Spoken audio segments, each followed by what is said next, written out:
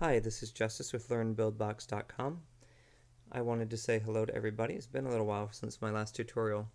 I'd had a couple different problems with the animation software that I was using. It's a script that I use, and I had a bug that I was unable to get past, and so I've been trying to figure that out for the last couple months, which is a horrible excuse, and I've been telling myself over and over again that it's more important to put out something that's not quite complete so people can figure out where to go from there instead of nothing at all.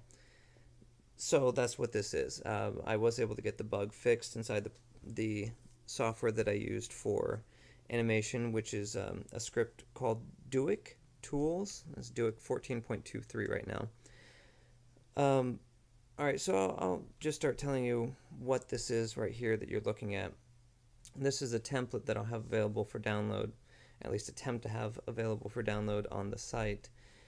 And it's what I would use to create animation if I were you. And what I think is probably a really good starting point for just about anybody who's trying to do character animation or sprite animation.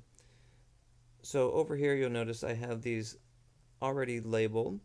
These are all the different layers you're going to need for a typical character. The names are very specific.